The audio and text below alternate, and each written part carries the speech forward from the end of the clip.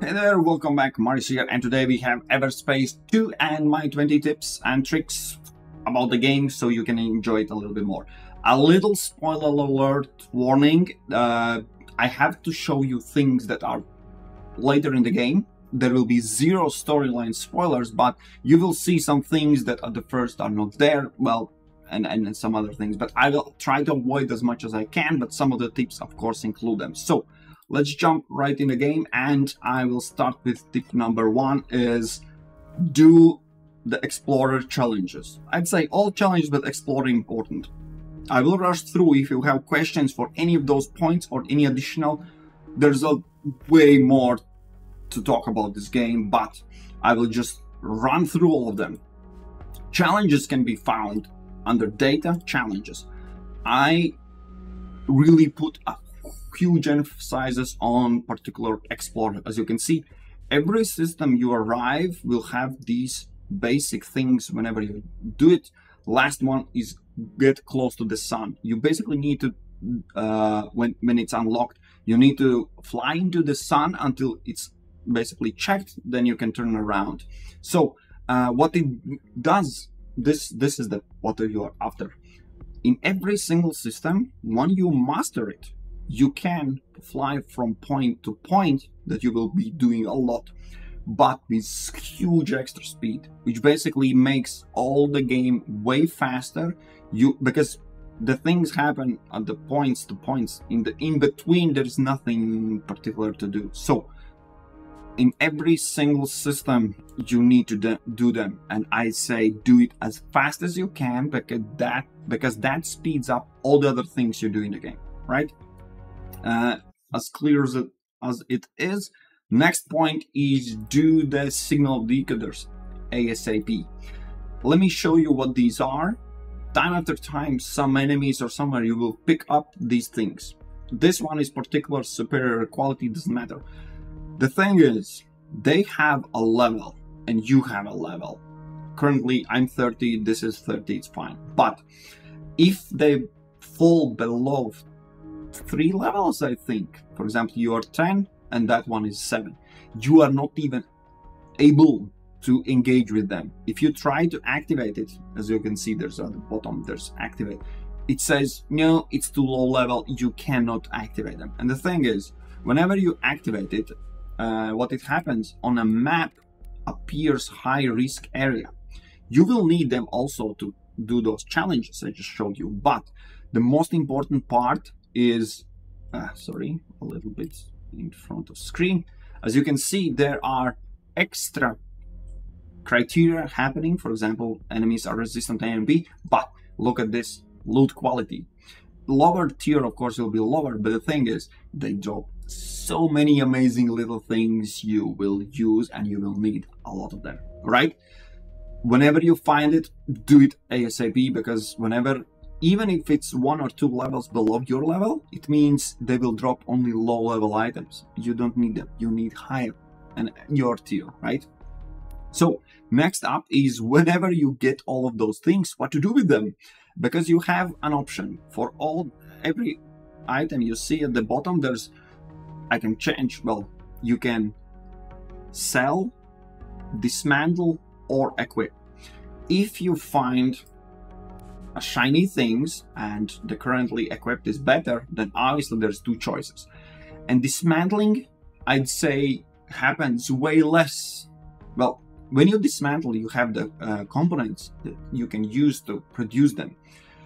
Produced items in this game has downsides. You can't change their rarity, you can't change their level. So basically they're downside. Even I will get there in the details, but it's basically you can craft only crappy items. My advice, don't craft them. So it means you don't need those components. That means you don't need to dismantle, but you can sell them.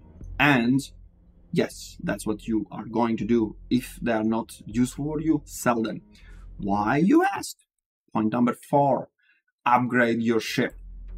Whenever you start the game, you will have a sentinel ship. Not this cool looking. You will have sentinel ship 1st level. every ship, every kind of ships, there are 9 in light, medium, and heavy categories. Each of and every one of them, there are 3 different types of ships, and all of those ships come in 4 different tiers. Normally you are able to get 3 tiers in the game. The 4th tier you need to unlock. But anyways, even if you want to play all the time with Sentinel, for example, 1st tier, 2nd, or 3rd, they differentiate quite a bit. The small increase of hull damage and speed and all those, and not damage but hull amount and all that, seems small, but there are way more things. I will get into details, but the thing is, whenever you buy a new ship, you sell the previous one, and my approximate calculations say you lose a little money by selling and basically repurchasing. If you have same ship and you purchase the same ship, I think it was less than 10% or 10%, something like that. It is absolutely nothing comparison to what you get when you upgrade and get higher tier ships. And yes, if you're wondering, these ships are unlocked by level. When you hit a certain level, then ship dealers will provide next tier, up to tier 3, as I said. We'll get to the point where you will unlock the 4th 4. Then, the only thing, again, exception to my point, is Dismantle Superior. And the reason is simple. Superior is the only achievable, let's say, option for you. Let me explain.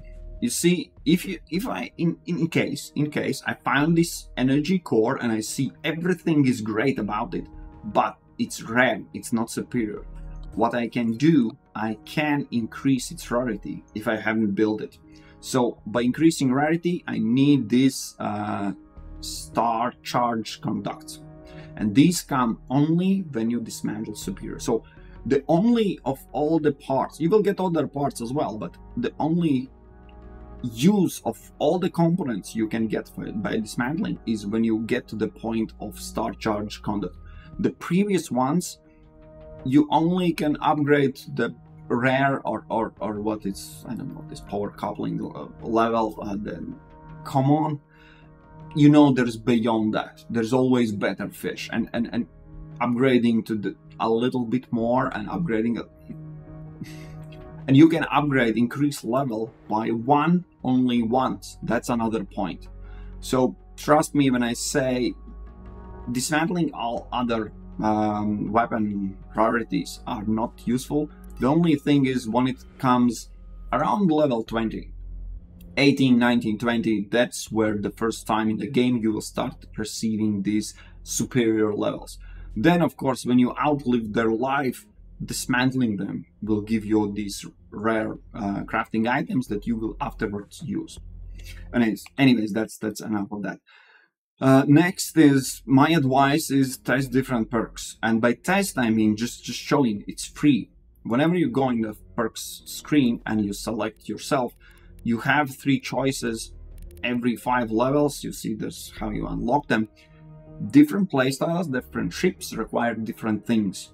In my opinion, playing with Sentinel, this is basically it. And actually the same goes for Vindicator. Those 2 ships I highly recommend. Not a single thing changes with one playstyle, another playstyle. It is my favorite. I will leave the screen, you can see, you will find yourself not going through all of them, but I'm saying if that doesn't work for you, you can freely change at any given point on time when you are landed.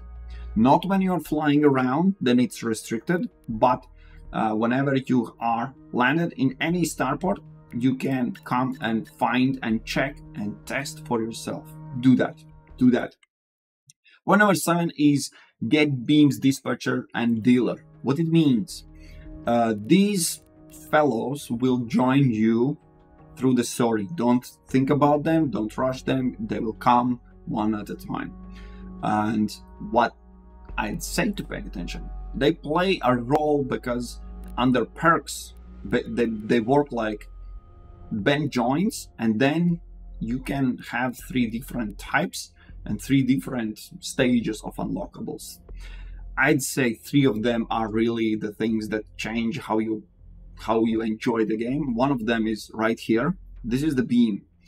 Tractor beam is how you receive items. You can read what it does. Increasing and improving it right away or as soon as you can makes huge difference, because you will use this beam from the beginning of the game until the end of the game and beyond. Trust me on this. So this upgrade is really crucial. The second, which made a huge impact on the game, was this dispatcher. It allows you to instantly teleport items from your ship to the base, to this storage, the same storage. And especially when you don't have high tier ship, you will have cargo space really limited. So basically you shoot down few enemies and you are fully packed. You want to sell them, but that means you need to drive. It's problematic. So this perk allows you to teleport back to storage, and then here in the storage you come back home in your base and basically sort out things you want, you need, you dismantle, you sell, and basically really eases up the traveling back and forth time. And the last one is, I already touched a little bit, whenever you almost at the end of the game, close to the end, you will get terrain on your side, and here you see he has this ship dealers. And the problem is it has 6 upgrade levels, and the last one, only the last one, when you have 6 out of 6, gives the option that in Kato they will offer top tier ships. This is the only place, the only way how you can get level 4. So don't rush too much.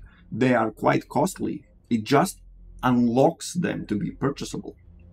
So upgrade. Don't sit on your first level ship and thinking, okay, I will get my 4th right away. You will struggle because there will be a huge gap between enemies and your first tier weapon. Get to the point of having level 3 and then easily, yeah, enemies. It's just out there. So this is where you need to pay attention whenever you get terrain and you dream about the 4th tier ship. This is how to get it. Now the question. Okay, I will a little bit explain.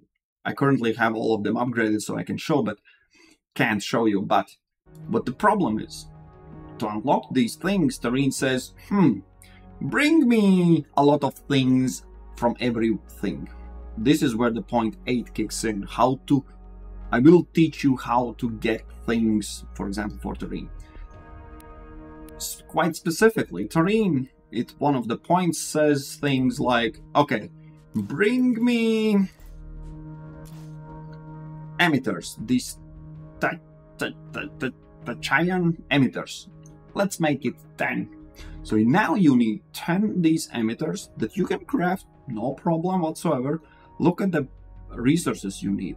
And then you're like, okay, you need 10 of them. It means I need 50 pure bromite. I have only 5. So you can imagine it really frustrates to gather all the resources in every step. So this is where really this proper learning how to mine kicks in, because even if it requires some emitters or some other of these components or any other, you will need them. It comes down if you have not the casual resource, but the upgraded, this rare version, pure dark energy, this extra pure Clygon. This is the rare things. You can get them by mining, not by simple mining. Pay attention, really pay attention, because I was so dumb. You can shoot with any weapon you want on a mining node. When it explodes or something, the resources picked up, awesome. What game does not tell you, at least not right at the start, is there's just one weapon that is meant for mining. If you pay close attention to beam laser, only these weapons I have found in the game have these. Read down, I can't move mouse over, but check what are the abilities for the weapon. 25% all mining modifiers is 1, but read the rest one. 184 increased chance to extract higher rarity resource for mining. it's on almost double, extra double chance to get those rare items. And even further, chance to mine an additional resource 50% with every resource mined. This one particular weapon, I was such a lucky guy to get all of these combined in this one thing. But only for beam lasers, sometimes one of these extra things come randomly, just pop up. Keep that one beam, keep that one beam. Trust me, you will want that, because when it comes to particular one resource missing, you want to mine it. And now I'm going to show you how to mine it. Not how, but where.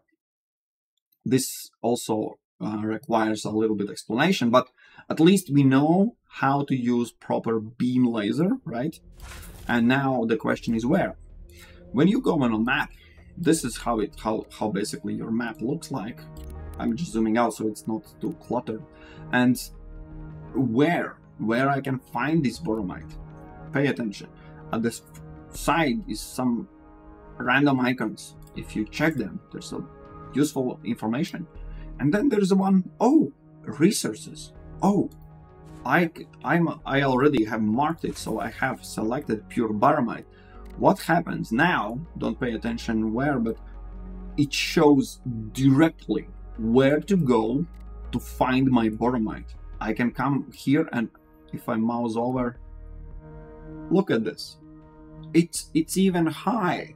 There will be other resources as well, but high chance. And with my beam laser, I can easily get them all. But there's a little catch. Let me show an example of, yeah, this is one of the examples. Look here. The thing is, whenever you go in a such system, on a planet, around whatever it is, you need to, when you find a mine, the node, you need to hit it. You need to collect that item, and only then it will register. Okay, there's a copper on this. Okay, there's a Clygon on it. Okay, there's a boromite on it. The last one, sorry, my screen is a little bit over. It says unknown crystal. For example, here is one more crystal. I have no knowledge, and by this that filter I showed you, currently also on the screen, I don't know. Maybe on this planet there's also pure the boromite. Maybe it's not. I don't know, because I haven't collected all 4 types. So that you need to do yourself, and only when you go through the systems and planets and collect the resources, you will have registered the resource map, and then you can use this filter usefully. This is how it works. There is a big catch, but this particular resource collecting comes later in the game, let's say. So until then, you will be already scouted through, and you know, anyways, you get the point. Now let's move up. We are switching back gears to items. Items are in 3 types. Different rarities, don't pay attention to that. Don't look at my legendaries, nothing to see here, but pay attention to all the items. They are the ones. Now let's pick some other. For example, this row. There is not a single particular thing in this icon, just a weapon. Then, for example, this, you see there's a circle around it. And if you mouse over it, you see it's a prototype. Right beneath the rare and where the 30 level is, it's a prototype. It is higher potential. Not even potential, it's even higher just by default. And if you look at my, for example, this sensor, it says starforged. Don't mind the rarity, the color of it, but the circle around is really bright. And I can give you the numbers if you want to. For example, this is the optimized item. As you can see, doesn't matter what type of attributes it gives up to fully maxed everything 470, and it will never go beyond if the item is casual. The same, or whatever item, if it has prototype, it can go beyond, and it can give you 498 attribute points for whatever attributes it provides. And if you go even beyond and have starforged, it has 527. So you see the difference. 527 attributes or 470. 57 attribute points. That's quite a big. And imagine if you can gather all the starforged items, all the starforged weapons. Of course, weapons will have higher DPS as well with the exact same weapon. So anyways, these circles, pay attention to them. If you find a weapon or something that is wow, it looks all good and everything, if it doesn't have the circle around, it's not the best option, and you can change it. It is there or it's not. It's simple as that. And of course, you cannot craft one with the circle, so that's where the crafting items are not usable. Anyways, I'm moving on. Spread the attributes. This is something controversial because I'm not doing that myself, but I will give you just an information so you know more. When it comes to the ships, you have attributes, you put the points. Two things to remember here. First one is to put, the game explains it. When you increase it by 1 point, it requires 1 mainframe, this expansion. Second one already requires 2, then 3. So basically, every extra requires way more mainframe expansion. This is the first thing, how putting everything in one attribute is quite expensive than just distributing all over spreading all over the place. But second thing is, what game does not give you any information, I read through the internet. The more attribute point you have, for example, for firepower, the less this bonus is given, and it soft locks around 4,000. For example, if I have 400 firepower, I need to add extra, way more, to have any significant difference in this kinetic damage, this one, and energy damage.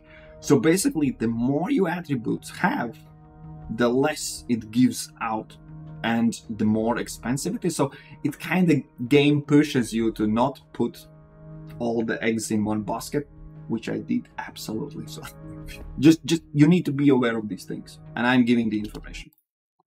Next is learn your ship. This is absolutely crucial. There are 4 things generally how and what changes with your ship. What doesn't change? The weapons. You can equip any weapon, any things. The amount of the slots changes and such, but the cores and these cargo units are all the same. What items you can use, the same. It's all the same. Attributes, firepower, precision, structure, utilities, all the same as well. So what changes? First of all, there's one special passive kind of thing you can read whenever here, and you see it. That's first change. Second, every single ship has ultimatum. This is an active ability. For example, this one I hate, I don't use, don't like it. But all other things are amazing with Sentinel. The third thing, this is the kicker. Remember I mentioned you to upgrade the ship.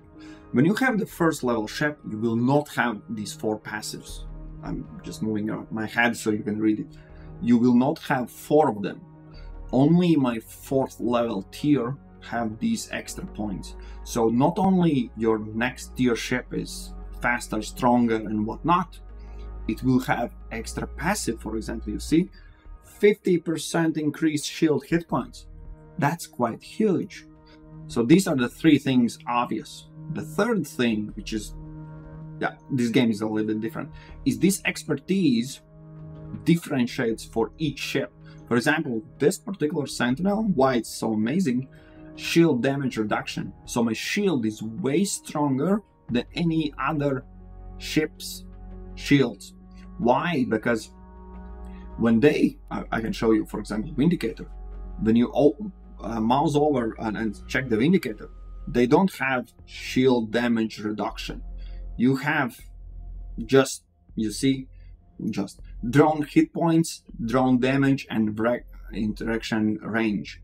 Absolutely something unique for that particular ship class. Which brings back to the thing, if you take a look and scroll through, there is not a single attribute that gives and provides anything to the shield. So basically shield is static as fuck. Not for Sentinel. Sentinel has this expertise, which boosts everything you need, and shield, which is, this is how combining all the things you see here, all the 4 items, read through, see how it works together. For example, here, primary weapons have increased rate when I have more, basically, shield charge, which works together awesomely with my expertise because my shield is way stronger. So it means I have more shield whenever I receive damage, which actually boosts this one. So that's how you check and see every single ship has absolutely different things, right? I'm not going to spend a lot of time. Let me move forward. My favorite 3 attributes is firepower, utility, and expertise. Not particular in that order because I will just show you one thing quickly. Bomber. Sorry, it's a little bit lagging. Bomber has this hull repair per hull damage dealt. This expertise, in my opinion, absolute shit. I will not leave points, not a single one of them there. I will change all the layout, all the attributes there. That's why expertise I put in the 3rd point. But let's switch back. Why still these 3 to pay attention? Firepower basically increases your output. Vindicator is the only ship which uses drones around that damage. It's all the damage for all the other ships you will do. So basically, this is your main thing. Pay attention whenever you pick up any item. Most of my items have firepower and maximum firepower as I can get. And the next one is utility. Utility, as you can see, is this particular not so much because, as I said, I'm not using, for example, ultimatum and all those. It's actually not, yeah, it doesn't work together. It works more with devices. For devices, I don't need it's the cooldowns and everything. I'm just a flying bomber killer, so this I'm not relying on utility. For example, when we are talking about Vindicator, quite different story. I quite a lot heavily used devices, so their damage, their cooldown is absolutely essential. And expertise, as I already explained, for example, for Sentinel, it's essential. I actually would love higher. I know why it's actually so low, because I switched. This is not my primary ship at the end game, so I just packed with the items that I had spare in my storage. This is not the best equipped. Best equipped ship currently is this one, Vindicator. But yeah, no, let's not get there. Then, if there are good attributes, there are bad attributes. In my opinion, resistance and structure, both of them are quite shit. Why? Because you have shield, you have armor, and then you have hull. If shield is damaged to the point of no repair, it doesn't come back, you basically are in really hailstorm, and your armor is even down, then one little bar hull health will not keep you alive. You will die. So if you are at the point where your hull is being destroyed, you did something absolutely wrong way before. So these resistance and structure, if you pay attention, it provides additional bonus, mostly, and module resistance as well. And here, hull damage reduction. No, it's normally when you play normally and through the whole main game, most of the time you need to be aware. So your shield, you work with your shield. If your shield is down, basically, you get out of there. You get back your shield full on, and then you start killing. It's simple as that. You are not sitting stationary. You will be just killed. In that sense, structure and resistance is absolutely pointless. You will never use them because your hull will never get damaged. Simple as that. I will move forward, and this one I need to show you. Hook it up means simple. You have a device at the start which is a booster and you think it's great. No, it's not. When you have it fully upgraded, this is absolutely the best. And the main reason is, first, you have huge distance. You don't need to worry about it as much. As you can see how far I can get. And you have this boost around the corners. You basically catapult yourself through the space.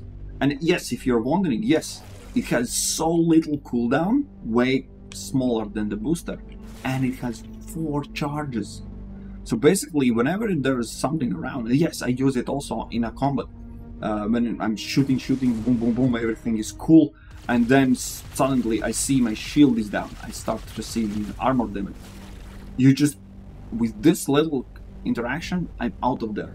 Even if you're grabbed and everything and slowed and whatnot, it is just amazing. It's absolutely best. And through the whole game, most of the game, not about talking about combat, you will have to explore, to find, to go through small tight places, distances, everything. Almost 95% of time you can grab somewhere and just catapult yourself toward direction. It is way more versatile than this. I will show you. Done. I need to remind myself what was the name of this. Disenergized boost? Yes. Instantly catapult shifts forward for 2 seconds. Of course, fully upgraded is better, but no. I'm not going to change my hook. It's absolutely amazing. So, next up we have, I need to touch a little bit about favorite weapons. Favorite weapons are simple as that, is Flak. Every single one of my ships, as you can see, the indicator, bomber, and even gunship. Oh, gunship has, just legendary Flak, doesn't matter. Flak is amazing weapon for one particular reason. It has 100 meters area of damage, which means missiles easy to shoot down, mines easy to shoot down. Those little pesky drones that fly with big ships and repair them and camouflage and all that, they just die without even asking. It's insane how good this weapon is because of this range is quite high, damage is quite good, blast damage is just amazing. Yes, just go with that. And one of the things I need to mention, if you are closer than 100 meters, for example, there are some enemies right in front of you. If you shoot them, the same blast radius will damage your shield. This is the thing when you switch to coil gun. I brought down laser. Any laser, because I'd say avoid such things as autocannon and anything where projectile flies. I'm talking about the first this primary weapons. I will fly out just to demonstrate once again, not the bad weapons but the good ones. So this is already there. These Flak projectiles fly a distance and they can be destroyed, but when some enemy is close to you, you just switch over to laser. And why laser? Because it shoots exactly where you aim at it. So you don't need to maneuver through and think ahead and shoot in front of the enemy. So it's simpler life. It's just having Flak and having second as a laser for close combat and for just for cooldown, basically, to switch over for a while so you have a cooldown reset. Okay, that's that. And last but not least, there is, as you know, there is secondary weapon that you need to shoot. When you shoot it, it basically eats your rockets or mines or whatever you pick. They have a particular amount. For example, here only 5 rounds of this absolute just killer marksman cruise missile. I know it's just overkill, but nevertheless, my advice, pick something that shoots 3 missiles. If you read this weapon, there are also the blue ones, the green. It's a random chance to have this ability, where on primary weapon critical hit, there's 20% chance you will fire a free missile, which means you just switch between first and second weapon. Pew pew pew all the time. They are free of charge. There is no ammunition whatsoever, and time after time, this beauty will just randomly go out. And this is amazing, especially if you pay attention above the line. This is not from those 3 characteristics of this missile launcher. Above, there's even one more.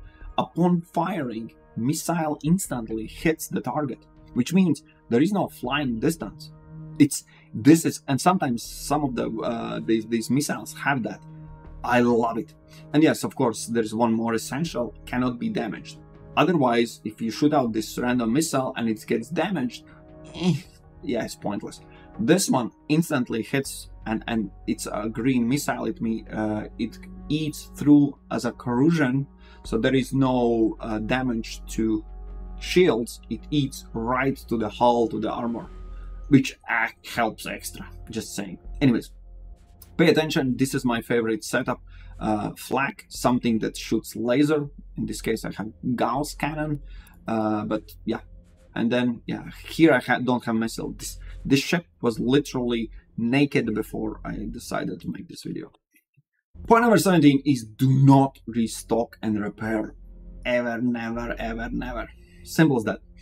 One of the things is, even if you have the perks and everything in Hangar, you have a restock.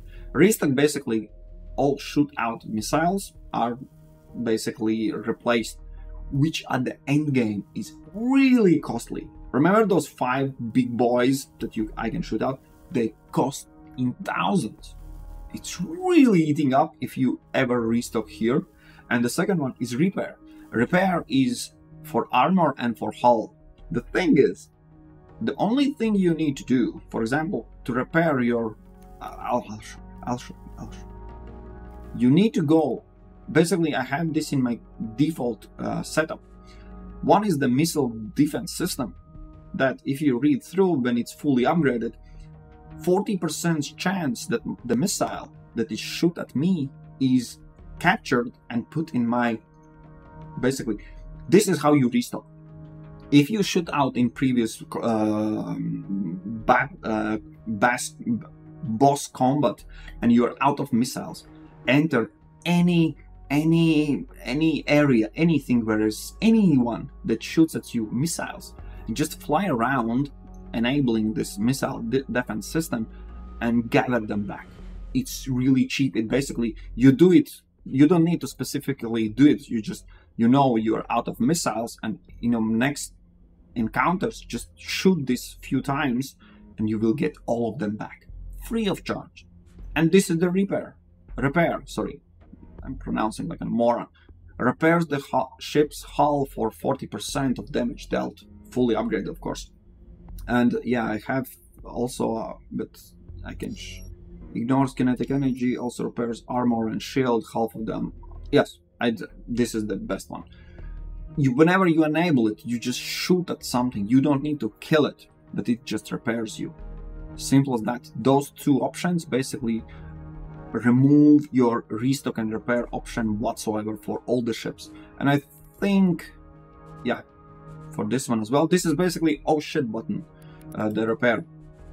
For every single ship, I have different other options, but this is the basic setup for devices. Anyway, moving on, point number 17, track missing components. This is actually I needed to show you earlier, but remember when I showed you these components, when these at some point were required. If you miss, just craft them, use all the resources, because as soon as you have below needed amount, this button comes available. I hate when the games does not allow you to track when you have 5. Would love to track it anyways, but when you use them up, track them, and that's way easier. It's easier when you approach a seller, merchant. From all the list, it will immediately pop out and say, well, this is the catalyst you needed somewhere. Absolutely amazing that game provides such tracking, other games does not. Great. And install the catalyst if it's worth it. Now I need to touch a little bit catalysts. Catalysts, you can read all what they do and all that. That basically on top of your weapon or device, rarity, level, is it starforged or what was the prototype? What else? If it's optimized, the maximum points given, there's additional point. Well, no, this is the same. One of these catalysts is optimized. Yeah, this one. That's why I have it marked. This basically, if you add this catalyst on the item, remember I showed you how much maximum potential points my particular item can have. Let me demonstrate it. I will show you where the catalyst makes sense. You see, for example, this one. I decide this booster is absolutely what I need, but you see the firepower is some weird number, even if it's 4th level. When I press modify, I can install catalyst. And you see, when I install catalyst, it maximizes the full potential of this particular. It is not prototype, it is not starforged, so basically this would be pointlessly used catalyst, but you need to be aware of this. How catalyst, when you find the item, the weapon, the something is absolutely the best. For weapons, you don't have this optimized, but for weapons, for example, let's see this one, you have other catalysts. Rapid, you see how quite drastically quite a lot improves this kinetic DPS and energy DPS. So it changes things, you know, small things, but they add up. So yeah, where it's worth it for blue and green weapons, catalysts would be, check how easy it is to make them. Maybe it's you have a lot of these resources, you can make it, but otherwise I used it only on the end game. Last but not least, yes, my advice is still to have Sentinel. Why? Because it's way faster. When you fly through all the ruins and the planets and find little tiny things and do the little puzzle things and all that, it's way easier to do it with fast, easy to handle, super strong shield, absolute killer firepower. It's amazing ship. Only when it comes to the end game, when things get crazy, and they will get crazy. I'm not going to spoil anything, but this is absolute beast. Mostly not because it has drones that shoot. They are not that powerful. Most important thing is you can have up to 6 drones. They draw attention. So basically, whenever you drive any other ship, you are the only target on the system. Everyone basically shoots you. Maybe there are some allies or something, they die fast, then you are the only target. When you're talking about Vindicator, it has 6 drones around you and they all draw attention. So basically all the enemy firepower is scattered to 7 targets, 6 drones and you. Sometimes nobody even shoots at you because the drones draw all attention. You just sit in the middle and look how they fight. Of course you join in with three weapons, you have full potential, you have everything. You have this ship especially has 3,500, 3,600 expertise, almost at the soft cap. It's insane firepower and little to no damage received. Absolutely have to have. Rest of the ships, just try them out, but honestly, not a single one of the small ones I totally not recommend. They are a little bit faster, but they just fly with single shot. Absolute garbage. Didn't like any single one of them.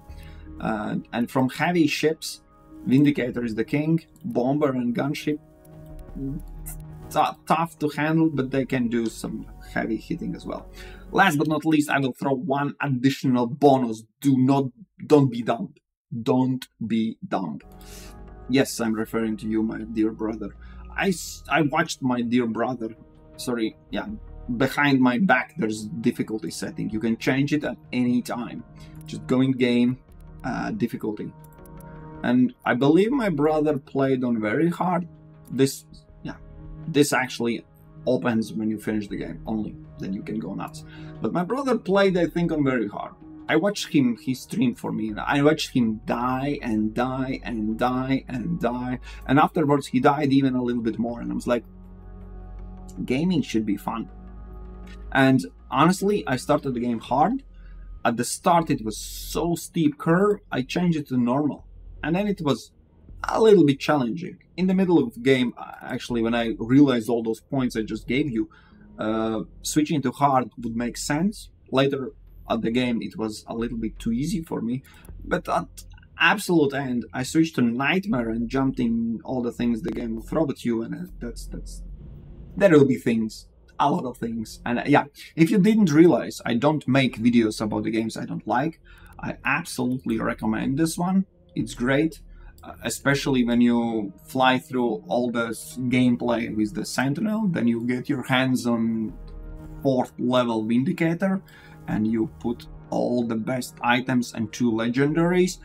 Oh boy, oh sweet Jesus, this is a killer. So this is my 20 tips and bonus added. Let me know. Let me switch. I like this. This is an amazing wallpaper from the game. If you have any questions, there's so much I want to talk about this game. I can show you some cool combat tips if you are interested, or some endgame things to expect and how and what to absolutely farm legendaries. Yes, these are not randomly. I just farm them because I'm psycho, and you know. And if you didn't realize this, 100% completion is not by accident. This game is really enjoyable after when it's done. So yes, I can talk hours and hours about it and explain and give you more tips and tricks, and yeah, these are the most important ones. We'll meet in other videos. I'm back in the game and see you soon. Cheers.